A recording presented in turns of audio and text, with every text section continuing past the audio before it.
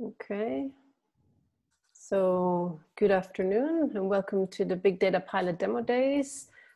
Today is the Policy Cloud for Policies Against Radicalization. We're giving people a few minutes, a few seconds to join. We have a very full program, so we'd like to get started quite quickly. Let's see, people are joining.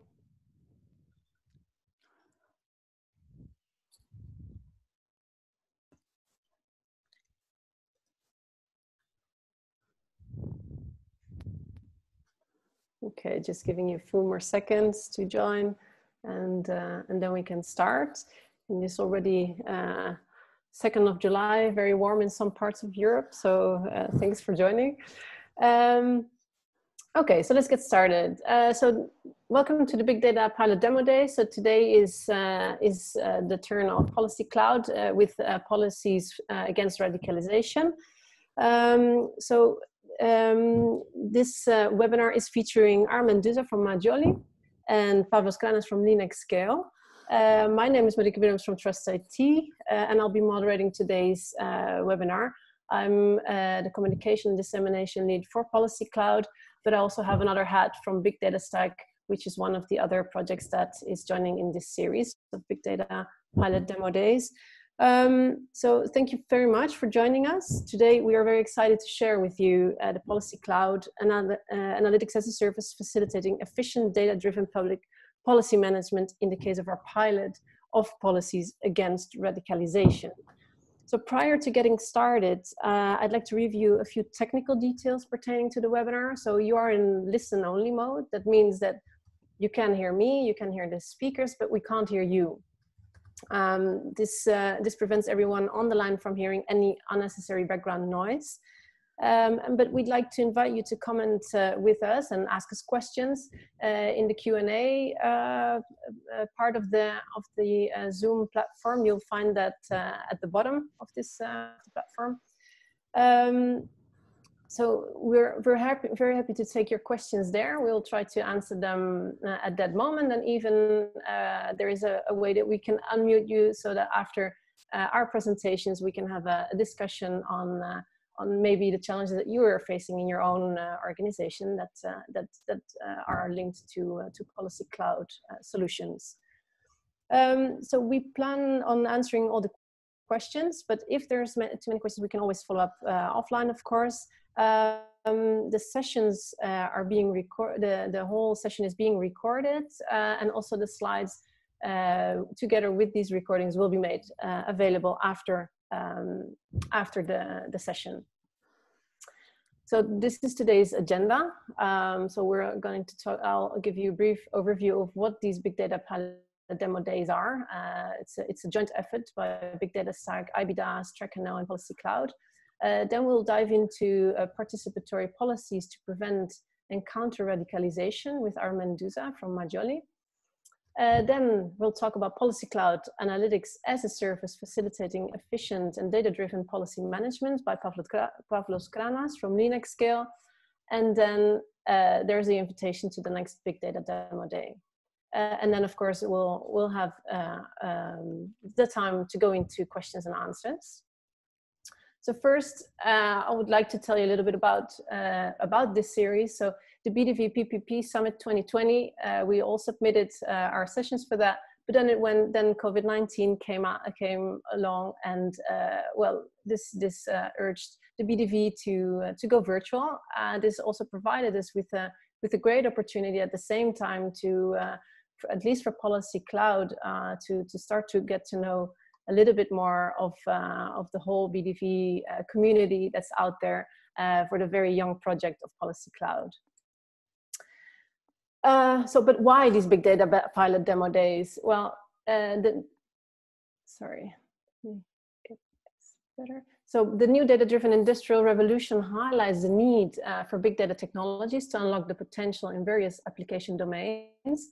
Then the BDV PPP projects, IBDAS, Big Data Stack, and TrackNL will deliver innovative technologies to address the emerging needs and data operations and applications. And then to fully exploit the sustainability and the developed technology in each of these projects, the pilots onboarded pilots that exhibit their applicability in a wide variety of sectors. For big data stack, for example, that's shipping and insurance, but for policy cloud, it's different different scenes of policy making and challenges addressed by public administrations. So in their third and final year, the projects are ready to demonstrate the developed and implemented technologies to the interested users from industry, technology providers, and for further uptake.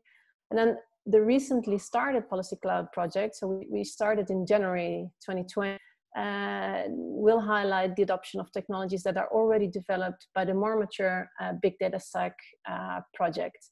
So really showcasing application for the policymaking sector. So just a quick overview of what they're building, what these projects are actually building. So Big Data Stack building a holistic stack for big data applications and operations. IBDAS is building the industrial-driven big data as a self-service. Track and Know big data for mobility tracking, knowledge and extraction in urban areas. And Policy Cloud, as already said, cloud for data-driven policy management. So they're really joining forces to foster further adoption and to contribute to Europe's digital future. So this is the series. Here you can see that we've embarked already. We have a series of 9 webinars. Today is the 5th. And they're all already online, so you can consult the slides and the recordings, and they give you a good overview of what these projects have to offer for industry and beyond.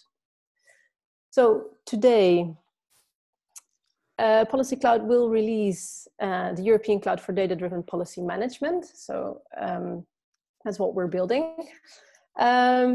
So this will provide integrated reusable models and analytical tools which turn raw data into valuable and actionable knowledge. The purpose of this webinar is really to demonstrate ongoing work with one of our policy pilot use cases, that's policies against radicalization. And specifically, the presenters will discuss how analytics can be used to segment radicalization efforts demographically, visualize radicalization trends, and assign risk profiles to individual suspects. So this is, you know now a little bit more about us and what we're going to do, but we also wanted to know who you are. So to get an understanding what your backgrounds are and where you're, who you, in which organizations you operate. So for this, we have an online poll. Diego, can I ask you to launch this poll? Okay, I'll launch it now. So we have a few simple questions, really. So to which of our stakeholder types do you belong? And we would like you to answer this. So are you from research academia? Are you a policymaker? Are you from public administration, big data provider, big data technology provider, standardization body, other?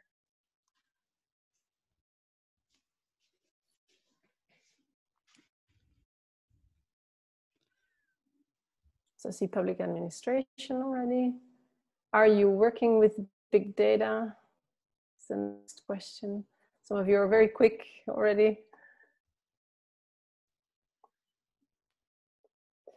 So half of you say that you're working with big data, the other half no. So we have people from research and academia, public administration, big data providers. The research and academia are growing. Okay.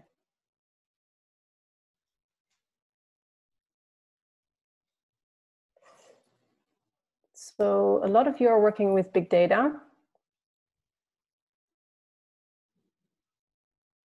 And then the third question is, are you interested in big data technologies to optimize your customer experience? A lot of you have said yes, and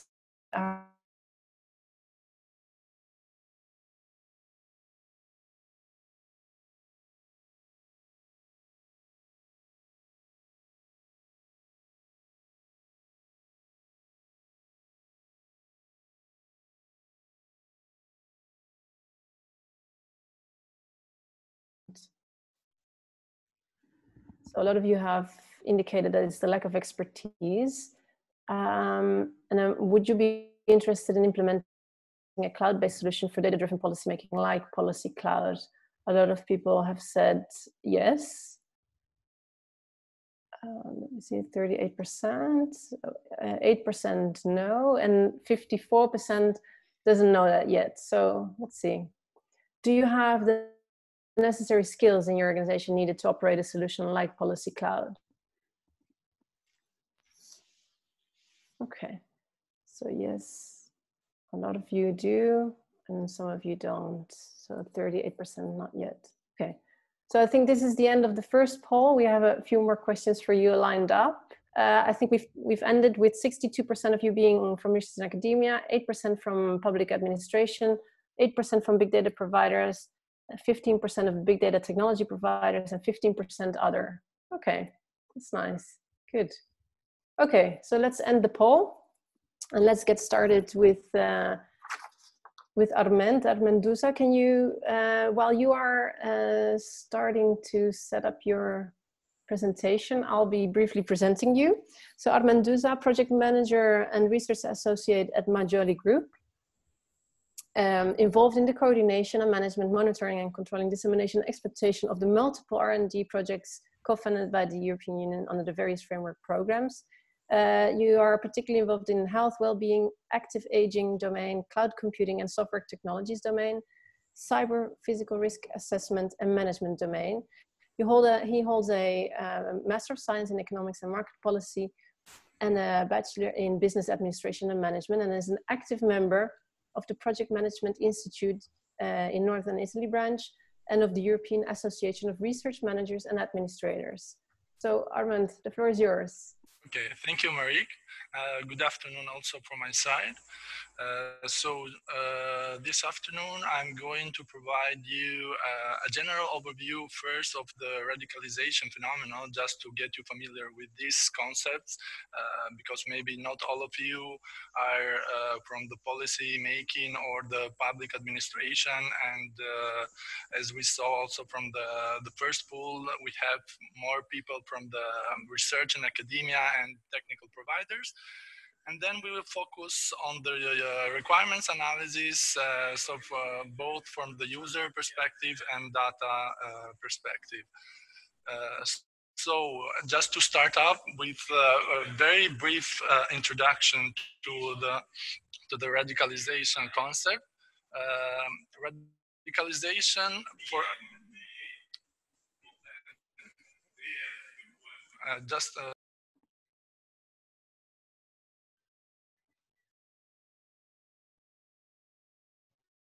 okay, sorry, because we are in a common room with other colleagues.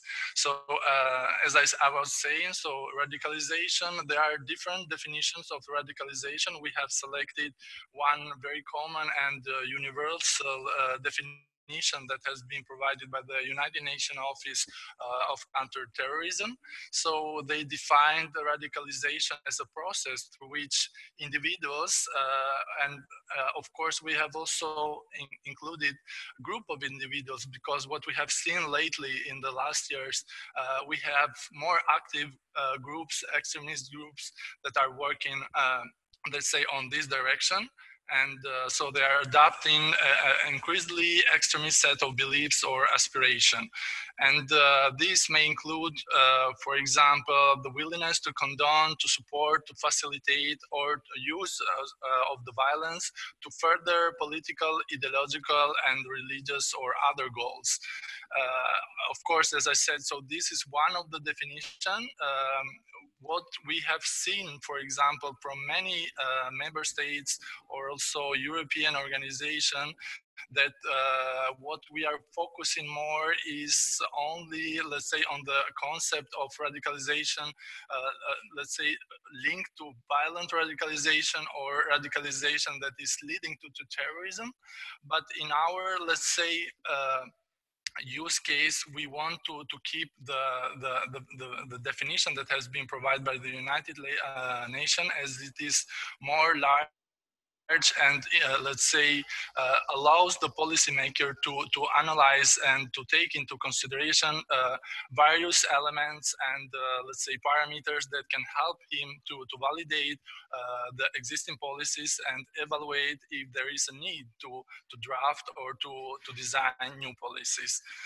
And yeah, so the next point, so when we talk about radicalization, we talk about different areas or different domains when this, let's say, processes or this, let's say, effects comes into account more frequently, but this is of course not limited the other, let's say, domains that of course can be somehow linked to the radicalization, but these are let's say, the main ones that we are also focusing in our use case. So we are talking about the prisons and jurisdiction system, the migration hotspots and asylum centers, the schools, religious communities, the peri-urban contents, and internet and media. Another aspect very important when we discuss, when let's say we deal with policies in the let's say related to the radicalization is the different actors that are involved in this, let's say, in this domain. So we have different levels of policymakers from the local. So we have the municipalities, the social services, and then we go to the national level with the ministries, or in European level with Directorate General from Home, Radicalization Awareness Network, and also Europol. And also at international level, we have the United Nations Office for Counterterrorism and also the Interpol. Other important stakeholders that somehow are linked, or let's say can contribute to the design and to the validation of these policies to counter and prevent radicalization are, of course, the law and enforcement agencies, so police officers and the schools, from the school principal, the teachers, and other, let's say, actors involved at the school environment, non-governmental organizations, so social workers, but also EU associations and initiatives like the European Forum for Urban Security, European Crime Prevention Network, and European Neighborhood Watch Association.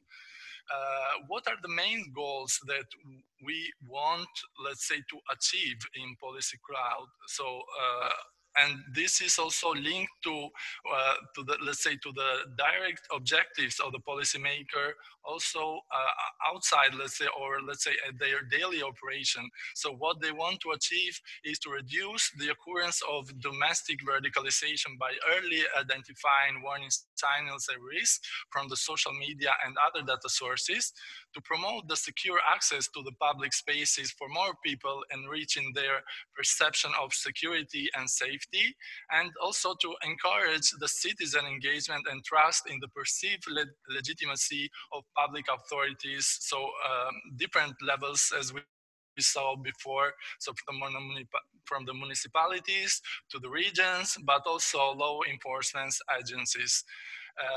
And then we have also, let's say, tracked the main objectives from the policymaker perspective that we want to achieve within Policy Cloud. So these are the usage of heterogeneous data sources to understand hidden patterns and new trends. So when we are talking about heterogeneous data sources, we are talking about data coming from social media like Facebook, Twitter, Reddit, but also RSS feeds from different, let's say, websites and blog spots that can provide us useful information and try to understand what are let's say, the potential risks or trends that can be linked to radicalization efforts. and then of course to extract, analyze, and classify this information based on defined ontologies to generate useful insights about radicalization incidents, to create measurable key performance indicators in order to allow the policymaker to, let's say, to validate the existing policies and understand if there is a need to design new policies or to keep the existing policies, but most probably to update them in order to tackle specific challenges or specific, let's say, trends or informations that up to today there were not, let's say, available to the policymaker. And based on these KPIs also, so there is one side, there is the, let's say, the performance measurement, but on the other side is also the design and and definition of suitable means and countermeasures to prevent radicalization. In this slide, you can see youth radicalization because the main focus, the main criticality that our policy makers are aiming to tackle is the radicalization among vulnerable individuals. So let's say young individuals. So that is the main reason why we are focusing on the youth radicalization. But of course, the concept and the technologies that are provided by Policy Cloud can be extended to other domains and other challenges that may arise by the policymaker. And also to contrast the spreading of extremism among, let's say, among those detained.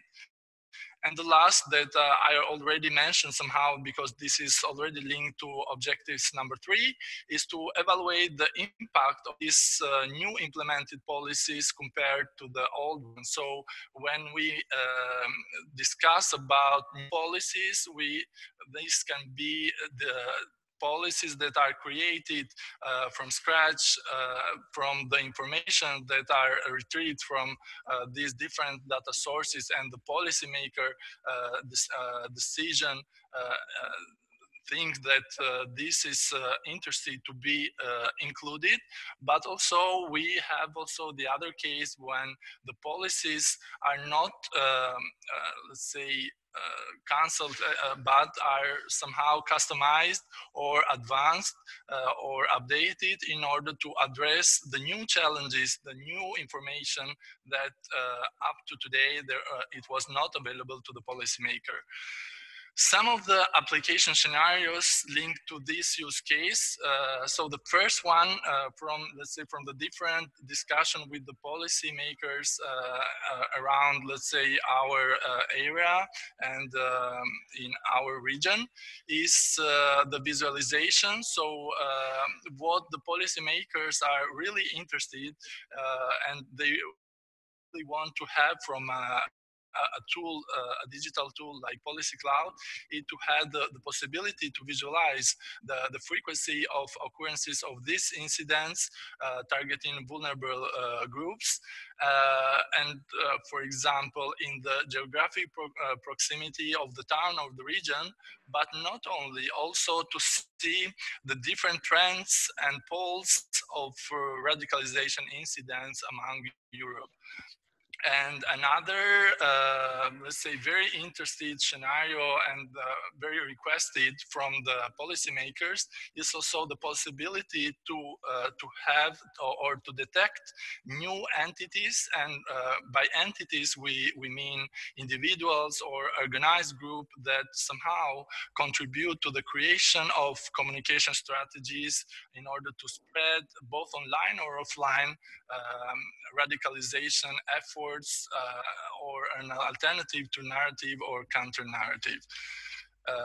So going back to the most, let's say, how we translated these requirements from the user perspective to more functional and data requirements. So from the perspective of the functional requirements, we have users.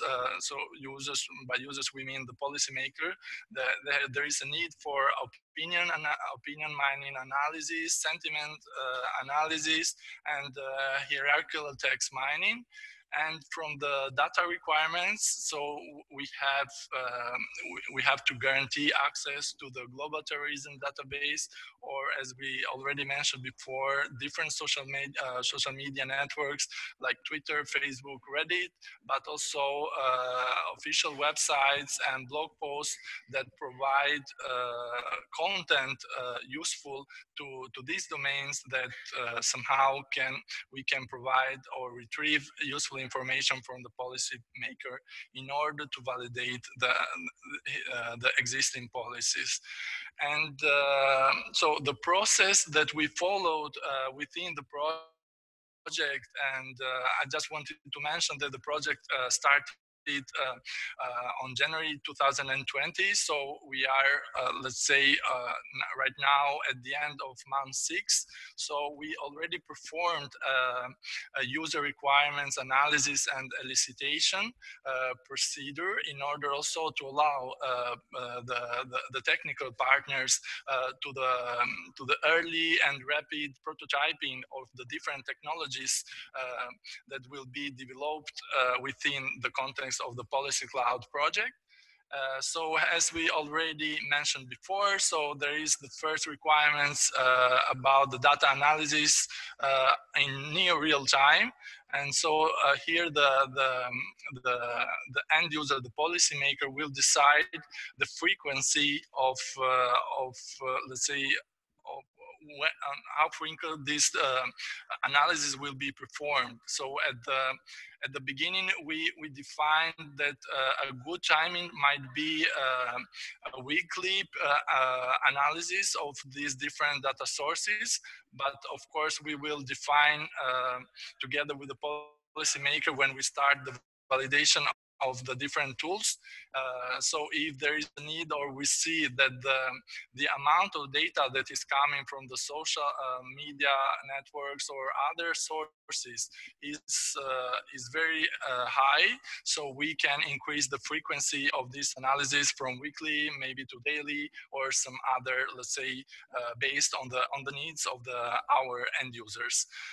We continue with another requirements that we already saw before in the previous slides. So there is the visualization.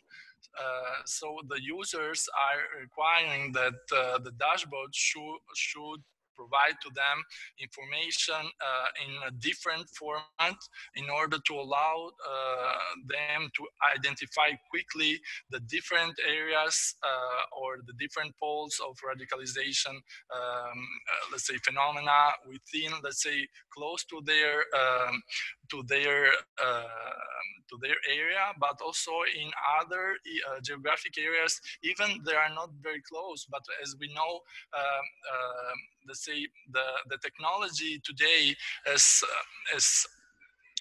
provides to the different users the ability to interconnect and organize in very rapidly. So also we consider other, let's say, active groups or individuals, even if they are not very close to our specific policymaker, but somehow we want to capture also, or predict somehow the link between the domestic groups or individuals with other groups active around Europe or at international level.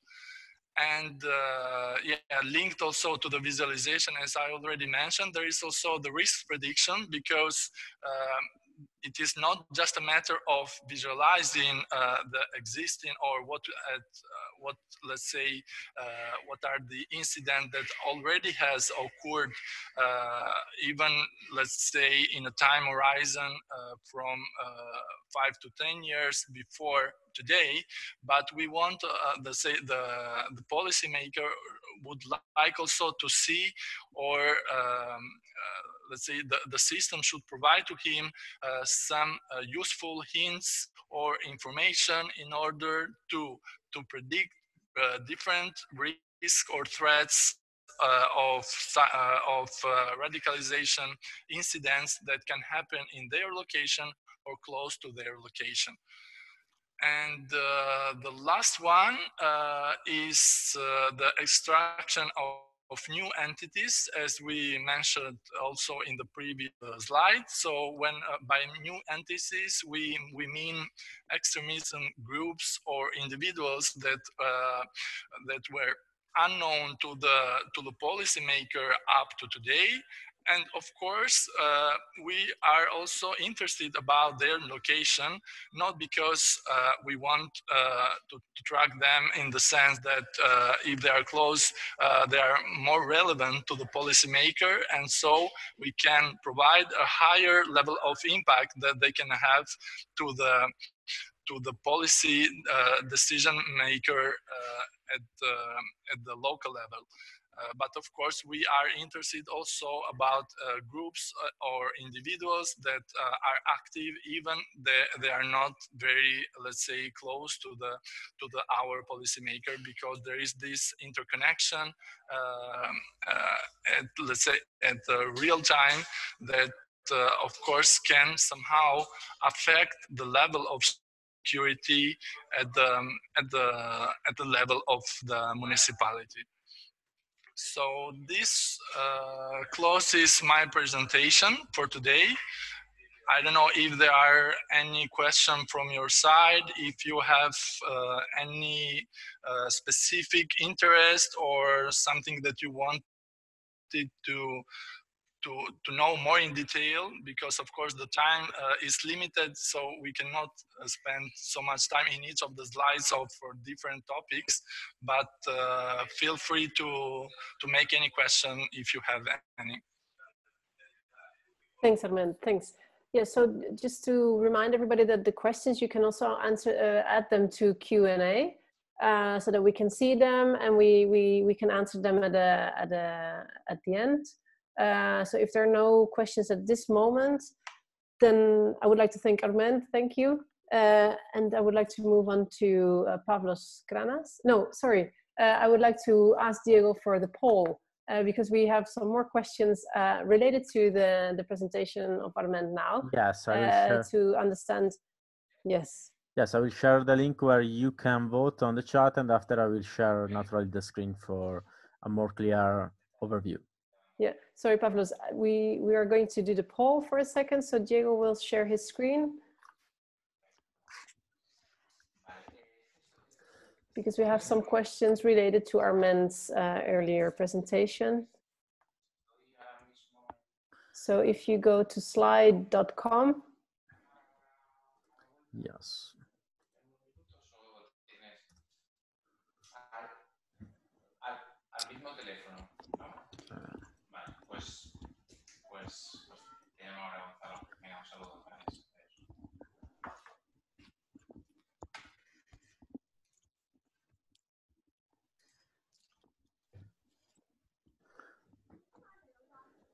So we're waiting for the screen to be, yes, perfect. So are you dealing with any challenges to be addressed with evidence-based policymaking?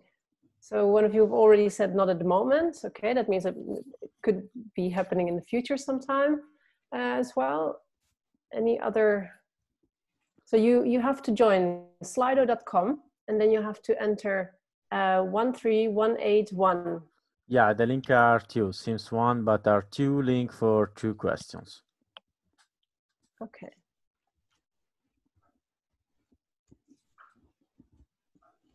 So that's also very possible to just add the question in the chat. I would be interested to know a little more about the global terrorism database.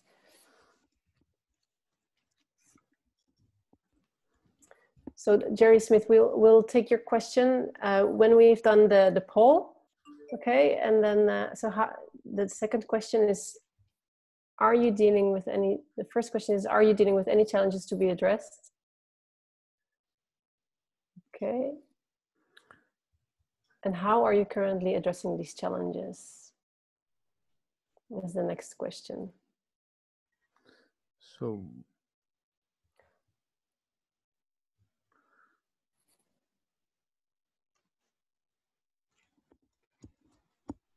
So if you go to slido.com and you enter hashtag 13181, then you can answer this question.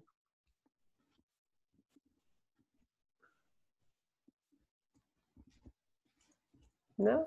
Okay. So then let's, then there's a question for you, Armand. Maybe you can, do you want to take it now for a second? Yeah, of course. So there's a, I would be interested to know a little more about the Global Terrorism Database. Where do you get the data and how do you access it and how are you using it? Yeah, so actually the Global Terrorism Database is an open database that is supported, let's say, from the University of Maryland in College Park. And they are collecting data from 1970 to today. So we have different, let's say, domains that, or different aspects of the radicalization that we can have useful information from this database. So, for example, terrorism and violent extremism, counterterrorism and countering violent extremism, risk communication and resilience. So from this database, we see the different radicalization incidents that can happen from 1970 from today, with useful information and different elements that can be useful for the policymaker to understand, with, for example, which was the group or the individual that initiated this radicalization incident. What, for example, was the attack type, what was the objective of this attack type, so what was the entity that at the end was very affected by this kind of attack. Sometimes can be also an individual, so not just an entity. Can be, for example, one of the embassies, or I don't know, an NGO that is working with the different users, and from these attacks can be somehow affected. Or there are also in the attack types you can have also useful information of the weapons, or for example, they have detailed information on chemical or biological threats, or radiological and nuclear threats, bombing, and so different elements, very useful elements. This is just a matter of, let's say, for the policymaker to decide what kind of information he wants to filter in order to analyze and to be retrieved by, as we said before during the presentation, to decide the frequency and yeah, to have this information. So where do you get the data, and how do you access it, and are you using it? Yeah. So, the database allow us to download the data locally, or we can question the database through an API. So the system asks the database to provide specific information that, for example, one of the queries can be specify, or we want to know what are the radicalization efforts that are happening close to Milan area.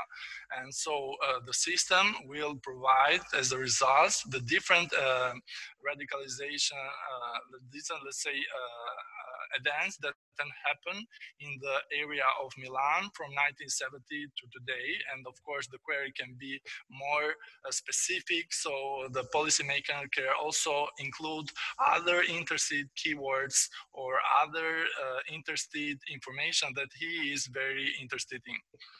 So I don't know if this covered your question, or you wanted something more particular also to know.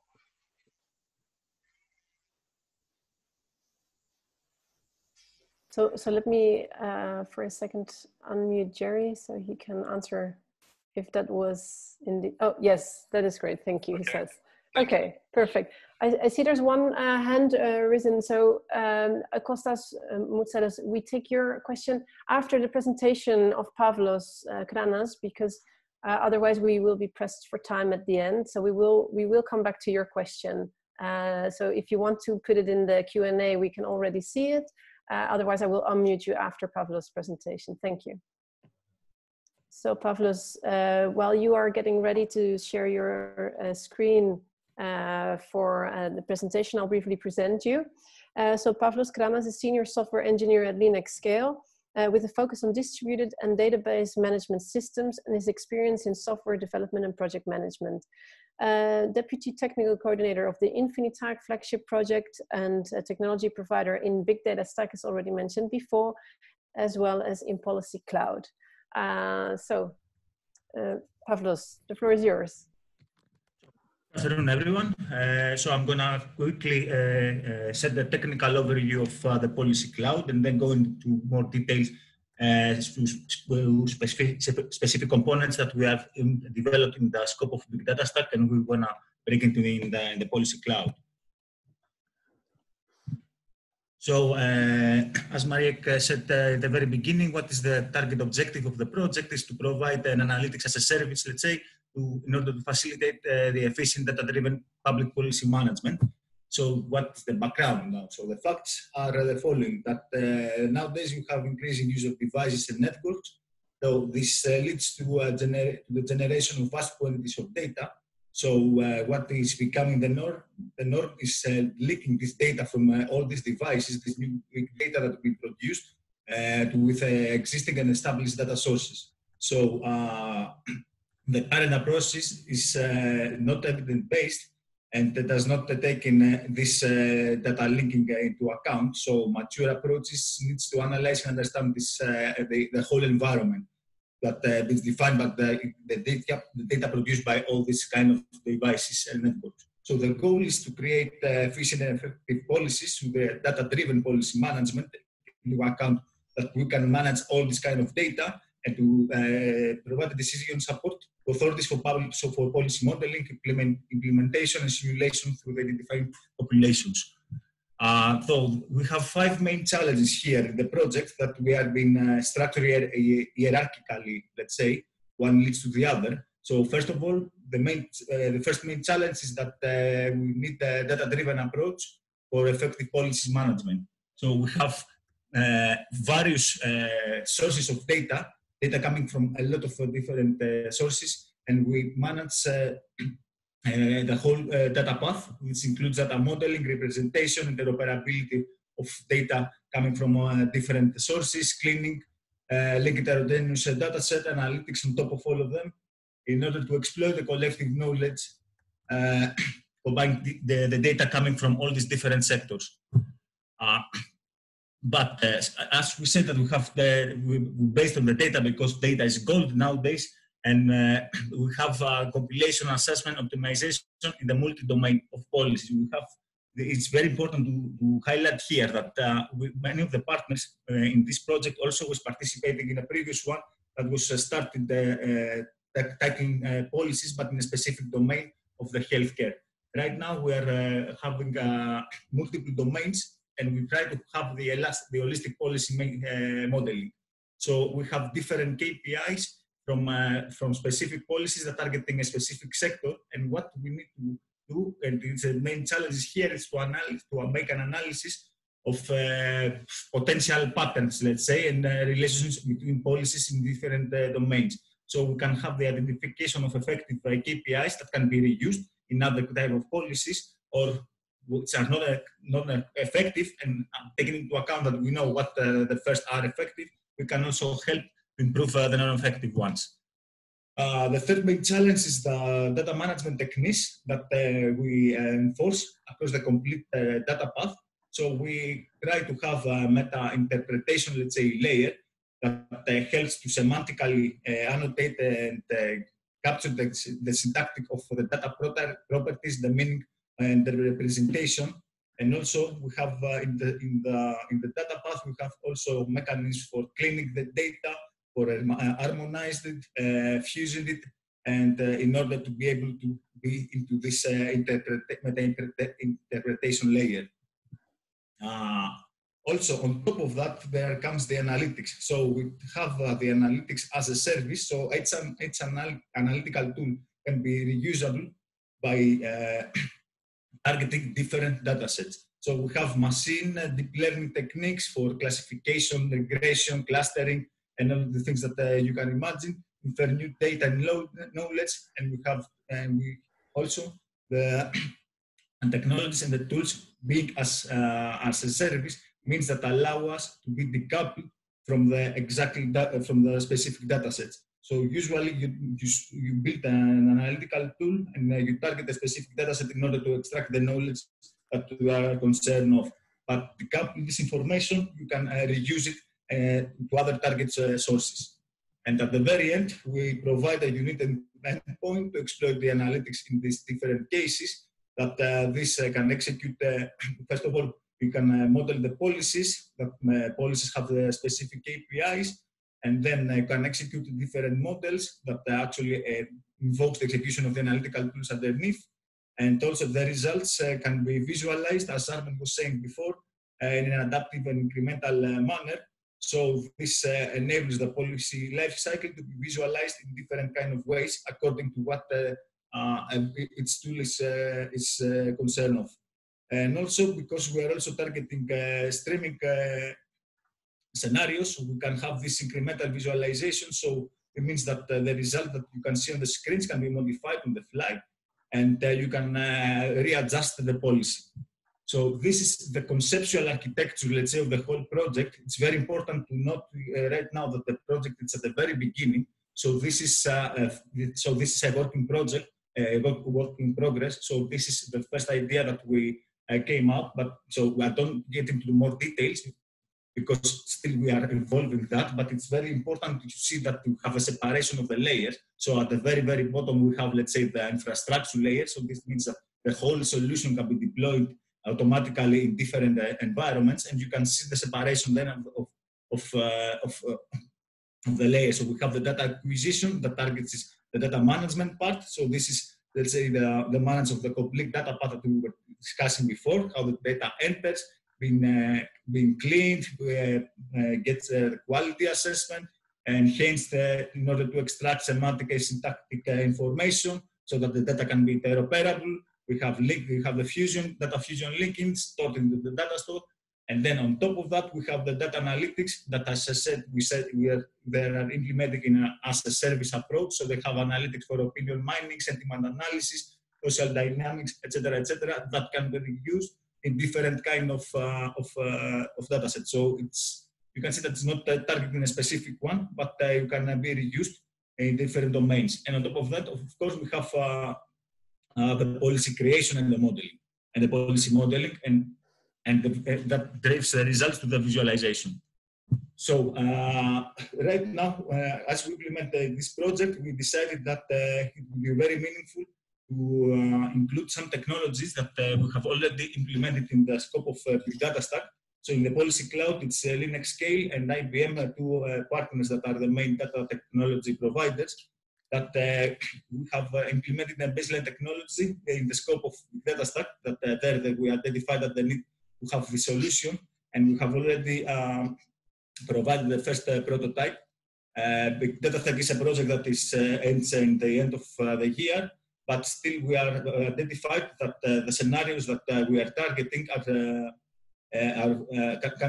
very common. So we need to also to continue that in the scope of Policy Cloud. So what is the essence of this framework? So nowadays the modern enterprises uses a variety of different kind of data stores management systems. You can have operational database to manage transactional load. You can have key value to add store IoT data, logs for the traffic or for the network traffic. You can have data warehouses for analytics, data lakes to store structural data, etc. So you need actually your framework to provide you polyglot capabilities. This means that be able to speak with different languages. But then it's better if the database system can able to provide that. Nowadays, we can usually have data federation using tools like Apache Spark, which is very common right now. But the main drawback is as they are not a database themselves, they need to actually take the data on memory and provide there the analysis, which can be very resource consuming, and of course you cannot exploit the capabilities of each of the specific data stores. So we were targeting a use case when data ingesting into an operational data store, coming from sensor data coming from IoT devices, but at the very end, the old data can become historical, which means there's no modifications anymore, and you don't have any transactional need for transactional semantics of that. So you put it in a data warehouse in order to perform analytics, big data volumes that the data warehouses are identical for that. But the distribution of the dataset can be problematic because data have to be retrieved from both of the stores and have to be merged in the application level, which is something that is very, very difficult to be done in that level. And this is what the databases are good for it. But also you can also have considerations about the data consistency when moving data from one data to the other. So our solution is this seamless analytical framework that actually federates data coming from two different data stores. One is a relational data store of Linux scale, and the other is the analytical data store, the object store of IBM. Both of them share the same data set. So the data set are split between the two of them, and even if data can coexist, we provide the assurance that the data user, the data analysis could see the specific data, the logical data set as it is. You can see it as a single black box for the data, for the application developer, for the data analyst, and consists internally of two different stores that allows you to explore now the unique characteristics of each one. So the analytical behavior of the object store and the operational behavior of the relational one. So this can be transparent from the user. The data moves from one to the other without the interference of the data administrator, and you cannot, you cannot compromise the requirements for the benefits of the others. So both of them, sure, you can have the operational and the analytical processing as you had it before. Query federation has been done inside the Linux scale engine. So you can see here the Linux scale and the object store that can communicate through this federator. And this can be done because the object store is also integrated with Apache Spark that with the thread can provide the JDBC interface. But you can see that from the application perspective, everything is can be seen as a logical database, and you can directly invoke the queries as before. And this is a very high level. I'm not going to get into the details, but of course we have questions there. I can answer whatever you want. You can see there the two of the database, the federator of top, and you have this element that gets the data slice from the when it comes historical from the one to the other. There is a data manager that orchestrates the whole process, and what the important here is that as data is moved from one to the other, we ensure the data consistency. So the important thing here is that getting data from an analytical warehouse, it's very complex situation. So that's why IBM has developed the data skipping technology that actually provides you a lot of acceleration when accessing data in the object store. So this is the scenario that we were dealing in the big data stack when we have, let's say, a vessel in the left corner that provides IoT data that comes into the system, and you can see in the yellow box the different components that is being involved in the seamless analytical framework. We have the Linux scale database, the data mover that takes data slice from one to the other, and the object store that goes through the Spark. So here, the IBM has developed this functionality, this innovative functionality, which is called data skipping. It actually provides you a lot of acceleration, and without that, even if the seamless analytical framework could work, it could work not that efficiently, so it means that it will not be that useful. So we have the data skipping is relevant for SQL queries. So here, for example, we have a select statement from a table. When we apply a filter operation, so we have a scan operation of the table when we filter out the attributes that have the value of the wine field more than 30. This is implemented for Apache Spark, and it's up to the latest version, which is until now this is supported is the 3.0. It's a standalone technology, but as she said, it nicely complements the seamless component, but without that, even we can access data from the object store, we lack this acceleration, so the results will be very, very slow. So how it works? Let's say here we have all the objects that are stored into the object store. And we execute an SQL query. So the SQL query should try to scan the whole items and apply the filter operation. So the data skipping mechanism, what it does, is that it determines which objects are not relevant to this query, so it can avoid it when it scans. So it stores indexes, combined metadata for each of these objects.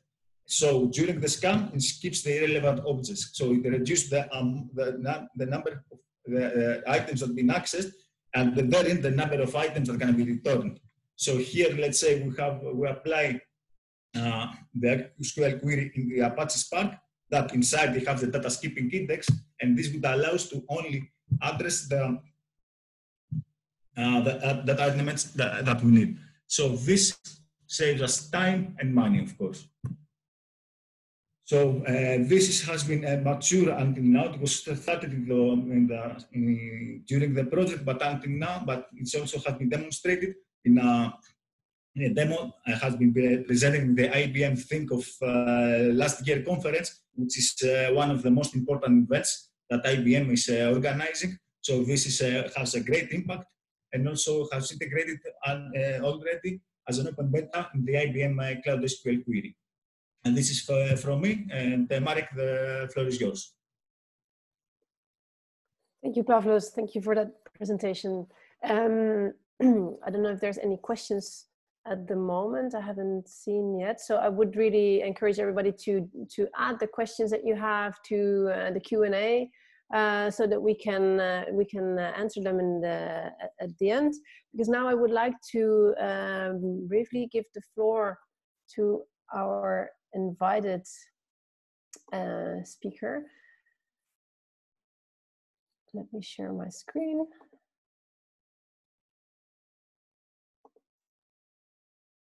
So just briefly about what you just learned about policies against radicalization. If you want to hear more, I mean, after we've done the Q&A, we have a very nice podcast about exactly this pilot study as well. So fighting radicalization with data. So I really recommend that you listen to it when you have a quiet moment. It's really a joy to listen to. So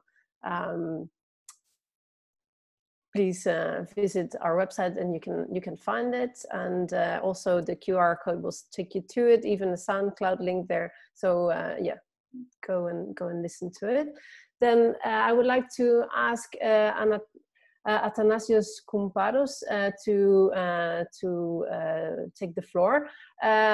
Just briefly about why Athanasios is joining us. So as already said in the beginning, we are a joint effort between 4 projects. So Big Data Stack, IBDAS, Track and Know, and Policy Cloud. So now I've been wearing 2 hats, Policy Cloud, Big Data Stack, also Pavlos did.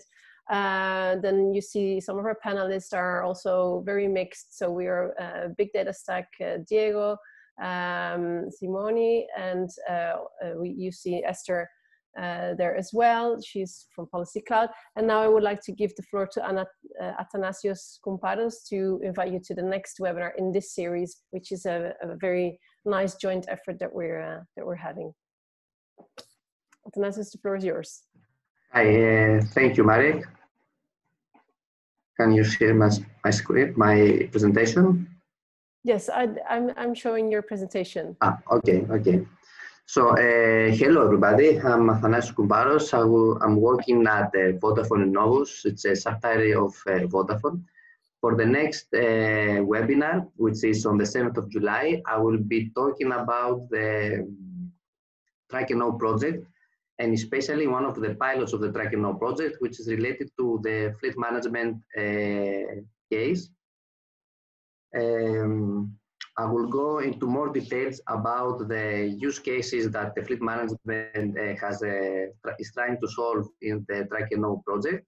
And I will try to demo two of the most important and basic cases in the fleet management case, where I discuss about the error detection of the data coming from a vehicle device and how this data is cleansed and how we can use this kind of data in order to predict the next location of the vehicle and act upon it before this vehicle arrives at any given point.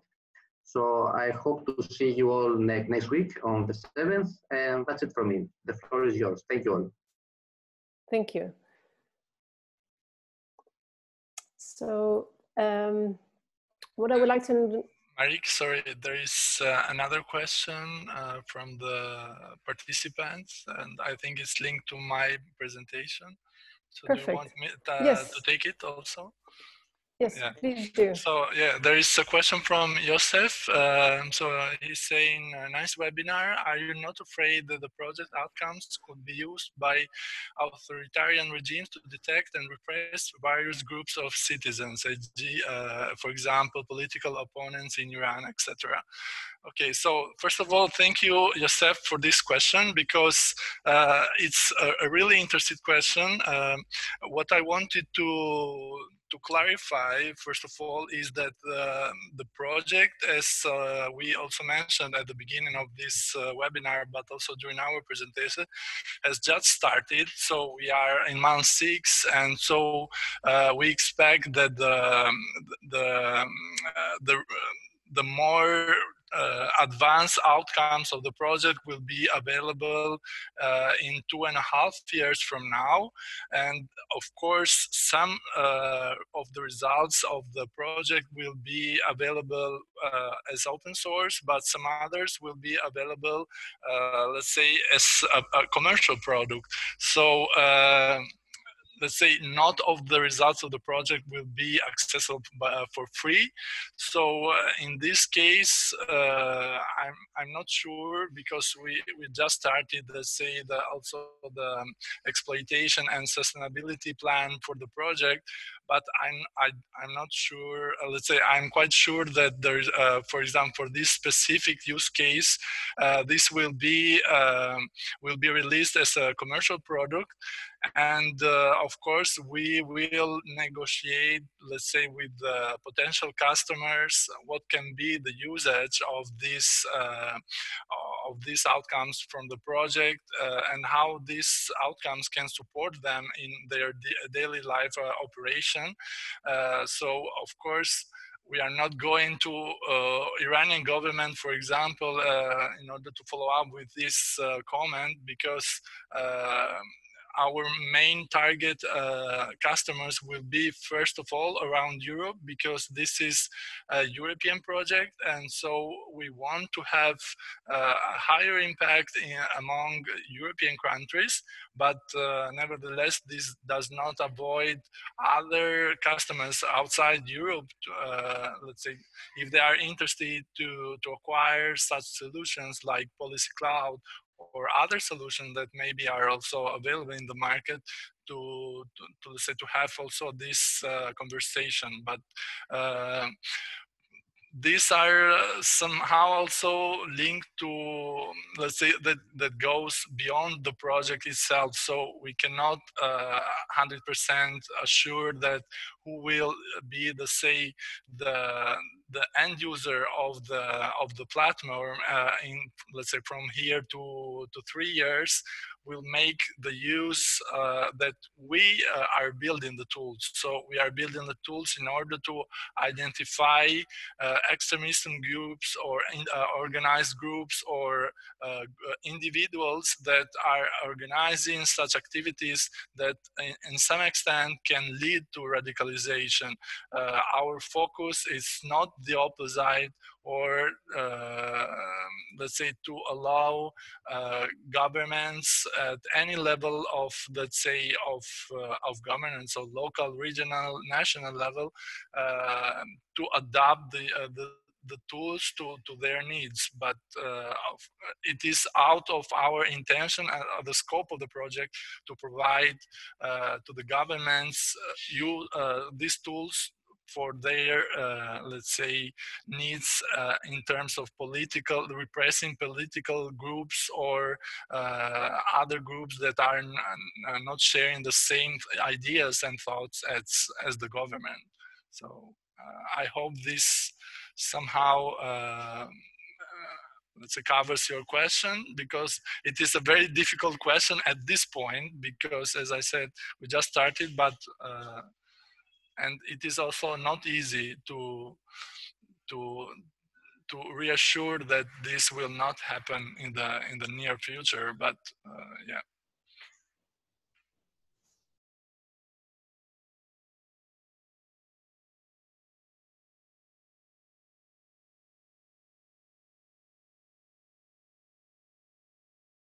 So Marek, the floor is back to you.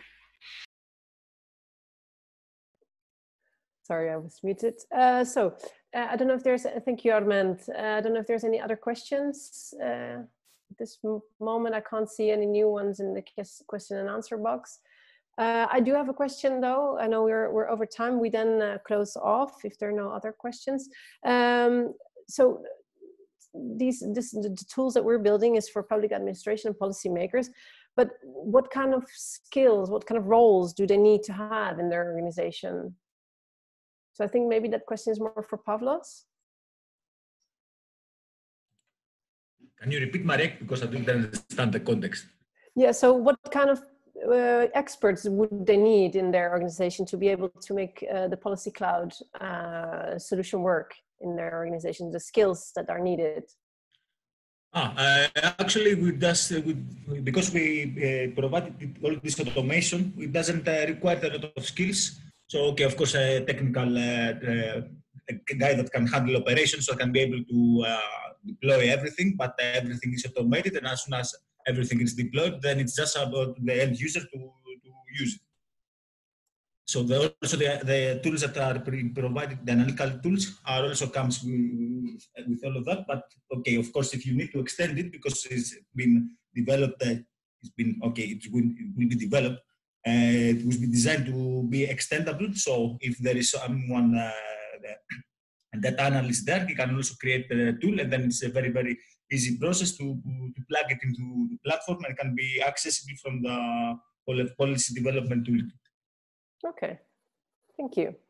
Are there any other questions? Diego, do you see any questions in the question and answer box? Not at the moment. Not at the moment. Okay. No hands risen. No, then I would like to thank all the speakers for their inspiring presentations, Armand Duza, Pavlos Kranas, and also our invited speaker, Athanasios Koumparos. And thank you all for attending the webinar today. And so we also would like to thank very much the Big Data Value PPP Summit 2020, who gave us this opportunity to hold this series of webinars. So we're would like to thank you again for joining, and have a wonderful rest of the day. So thank you. Thank you. Thank you very much. Thank you very much. Bye. Bye. Bye. Thank you.